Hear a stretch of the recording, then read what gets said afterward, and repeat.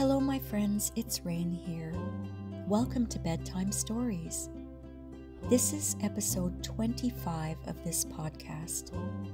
Today, I'll read the fairy tale, The Robber Bridegroom. The Robber Bridegroom. A princess was pledged to marry a prince, and he asked her many times to come once and visit him in his castle. But since the way to the castle led through a large forest, she continually refused because she feared she might lose her way.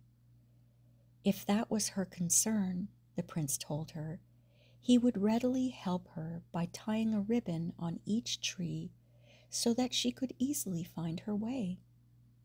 Nevertheless, she tried to postpone the trip for some time, since she inwardly dreaded it. Finally, she couldn't make any more excuses and had to set out one day on her journey. It took her the entire day to walk through the long, long forest.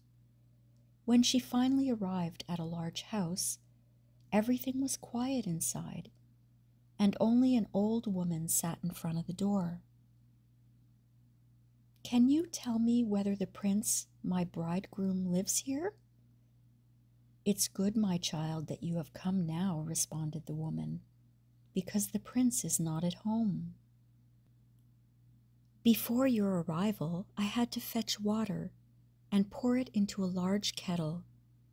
They want to kill you, and afterward they'll cook and eat you."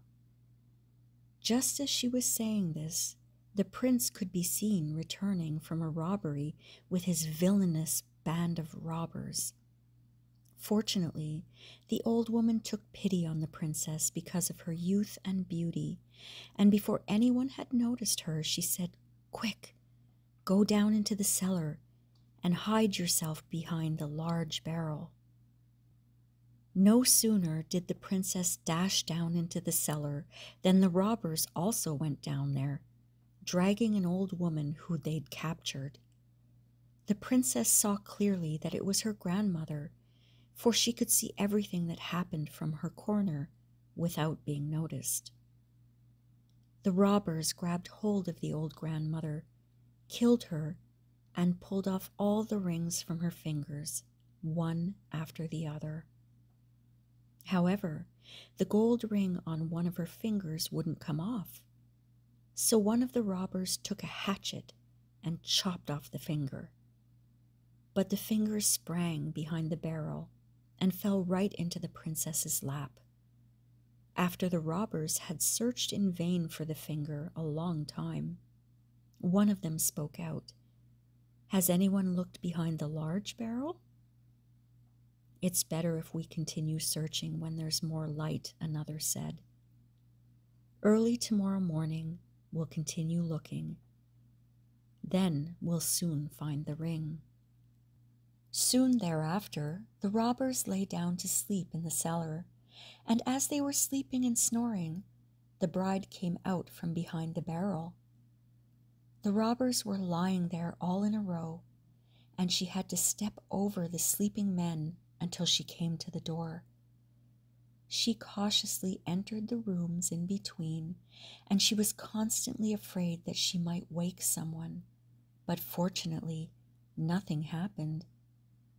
And once she reached the outside door and was in the forest again, she followed the ribbons, for the moon shone brightly up to the time she had managed to reach her home.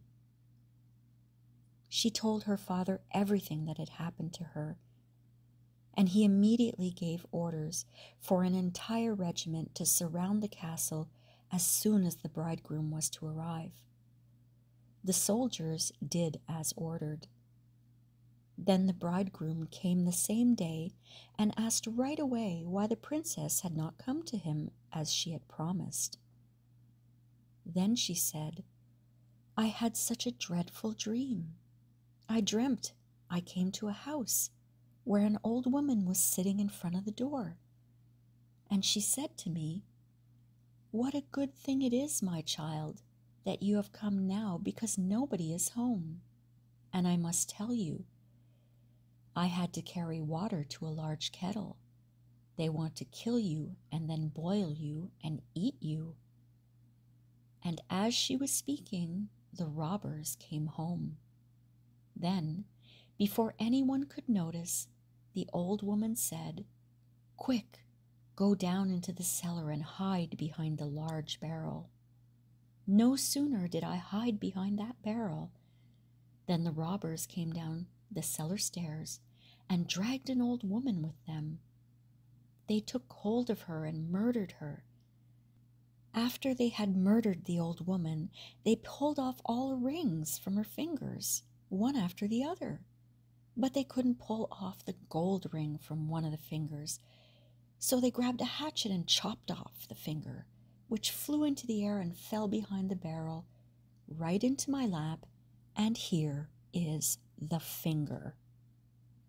Upon saying this, the princess suddenly drew the finger from her pocket. When the bridegroom heard and saw all of this, he became chalk white from fright. He immediately thought of fleeing and jumped through the window. However, there were guards standing beneath the window. They caught the bridegroom and his entire band of robbers. All of them were executed as payment for their villainy. The end. That was the story of the Robber Bridegroom. I hope you enjoyed it, my friends.